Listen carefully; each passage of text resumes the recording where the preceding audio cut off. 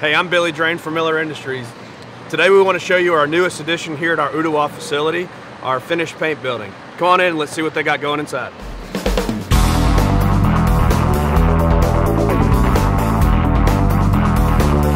So we entered in on the first phase of the paint facility, which is the preparation side.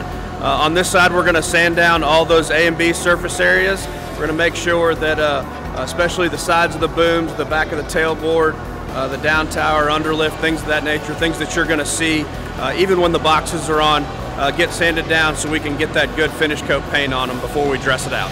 After the units are sanded down on the cabin chassis, they're going to enter into the wash booth where we're going to rinse off all of that dust, oil, residue before they enter into the paint booth.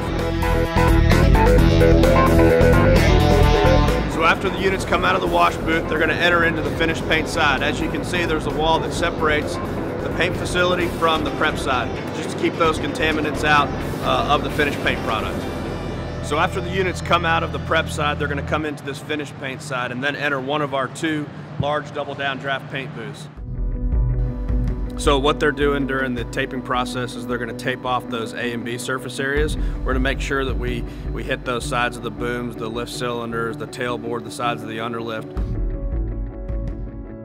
This first paint booth is 75 feet long, it's 35 feet wide, 35 feet tall. Again, a double down draft paint booth that allows us to put a 1075 5-axle rotator in this paint booth with the outriggers fully extended, the boom all the way extended, and be able to shut the door in front and behind the truck. The second paint booth over here is 100 feet long, it's 25 feet wide, has a divider in the middle to make it two 50-foot booths. There's 4 air-operated man lifts in this booth, which keeps us from having to build any racks or scaffolding for the painters to get on to paint the units.